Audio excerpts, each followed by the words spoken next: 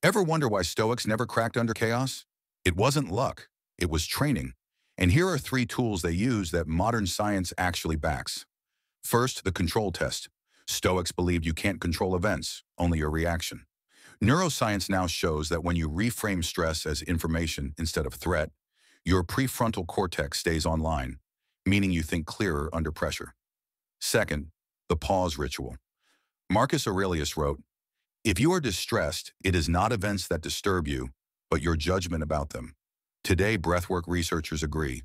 Just 4 slow breaths calm the amygdala, the part of your brain that fuels panic, and reset your nervous system in under 2 minutes. Third, negative visualization.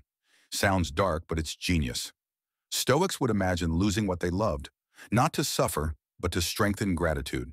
Psychology calls this contrast thinking, and it increases resilience and appreciation while lowering anxiety about loss. The Stoics didn't escape chaos. They built armor for it,